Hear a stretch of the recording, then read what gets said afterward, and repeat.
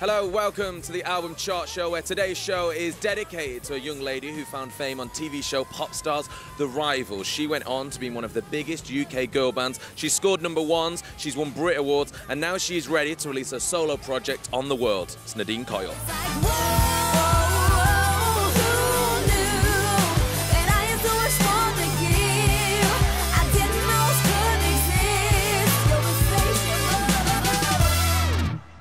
Hello, Nadine Coyle. Hello there. Welcome to your very own special. I know, I can't believe I've got my own special. You've got your own special. That's really good. You're in the big time. How are you doing? Really good. Yeah? Really good. We are here to sort of celebrate the release of your solo album, Insatiable. Yes.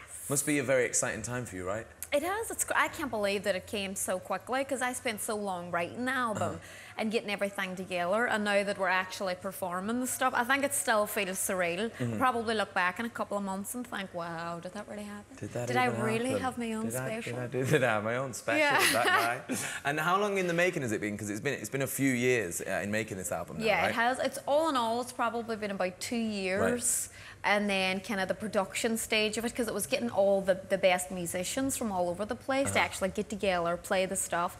That took probably about 8 months. So it was quite long. Long time. And then how does it feel now to finally be putting it out? Are you proud? Are you nervous? Excited? I feel really proud. I feel really proud of everybody involved, because we went such a different route of doing it. We didn't do the ordinary, you know, the record label route. We done it where we opened our own Black Pen Records and done a retailing deal and set everything up and done everything ourselves. So I'm really proud of everybody. I'm like, no. Oh, you guys. Look at you. And you've actually as well co-written the majority of the tracks on the album, which we never knew you as a songwriter before in Girls Aloud. When did you figure out or know that you could write hip-hop songs?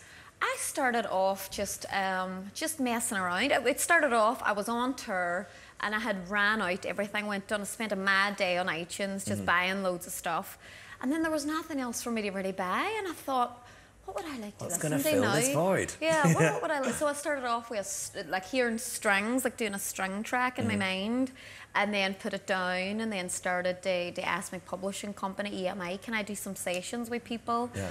And then done loads of GarageBand stuff. So the album is a mixture of co-writes and GarageBand. So do you use GarageBand? I use GarageBand. I can't use that. I'll teach you. Will you honestly teach me? Yeah, I will honestly Because my nephew can use it and he's 10. It'll change your life. And I can't use it, and he keeps trying, but obviously his patience isn't great. So you can be the one. I'll be the one to teach and you'll me. get it, and you'll be making songs. And maybe I'll have an album out, my own special next year. Have you interviewed me? We'll just swap seats. I'll wear a dress. Yeah. It'll be perfect. The must be nice. acoustics, you sound great. You sound much better. You're like, wow. Do you know that has happened? If I sing in my bathroom, I'm like, maybe I'm missing my way. Yeah. But I think it's just the bathroom, isn't it? The bathroom can fool you, but if you've got it there, that'll only enhance what you've got. Oh, really? Yeah. Maybe I am a talent.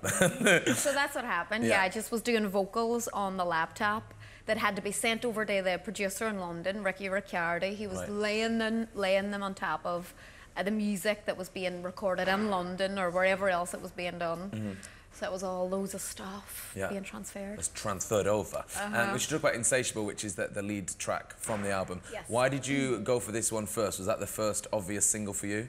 For me, Insatiable was a mixture of, there's a lot of different styles on the album. You have some really rocky stuff, but when we were doing the Girls Aloud stuff, it wasn't that rocky. Yeah. So I was like, if I go and do a pure rock track, people will be like, what's she doing? And then if I went and done a ballad track or something a bit too bluesy, then everything was a bit too removed. Yeah. So I felt that Insatiable was a good reference point to show that there's a lot of different styles on here. And that kind of, it wasn't too specific to a style. It was kind of a mixture of a few things. Nice stepping stone. Exactly. Hello, welcome back, where I'm still joined with Nadine Coyle. Hello. Hello. Are you still okay? I'm still okay. Are you enjoying Koko today? Very nice. Smells great in here. Smells amazing, doesn't it? Let's rewind to the beginning of your career. You told like the best lie ever when you pretended to be 18, when in fact you were 16 on the Irish version of Pop Stars. Right? How did that happen? When did they eliminate you for being a liar, Nadine? Well, what happened was it was an audition process. Everybody got together, all going to this audition. Done the audition, moved to the next round, got into the band, and then they came and they were doing all these interviews and stuff, and everybody was drinking, and I was obviously too young to be able to drink, and people were pouring me wine, and I thought, no, what am I going to do? So I called one of the judges, and I was like, I'm not 18. I didn't think I was going to get into the band. It was just an experience, and now I'm here, and what do we do? And then that was really it then. That was what happened. Maybe a blessing in disguise, though. Maybe a good thing. And then you went in 2002 for Pop Stars The Rivals. Yes. And, of course, made it into Girls Aloud. You went to #1. What was that like? The memories from that must have been insane. Still only, what, 18? Just a 17. 17, wow. 17.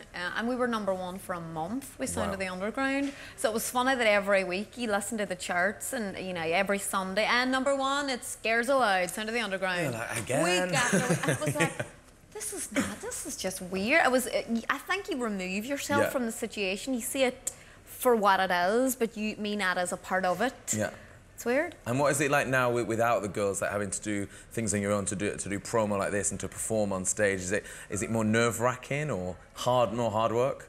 I think because I know the material, I know the songs so well, and when you write your own songs, it gives you kind of a space where you know what you're doing. Yeah. So for me, it feels comfortable being on stage. Yeah, it's ready. So Nadine, lovely to speak to you. You too. Good luck with Insatiable. Thank you. Nadine Coyle.